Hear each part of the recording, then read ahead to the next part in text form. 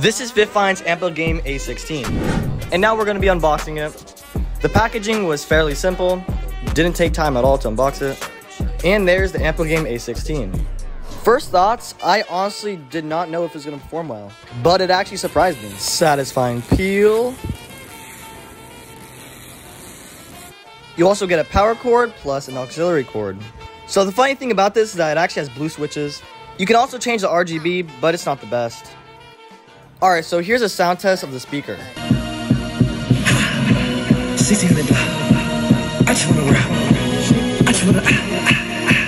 Honestly, it surprised me. And here's a sound test of the switches. They're blues, which is pretty funny. Here's all the ports on the back. If you want to check it out, it'll be linked in my bio.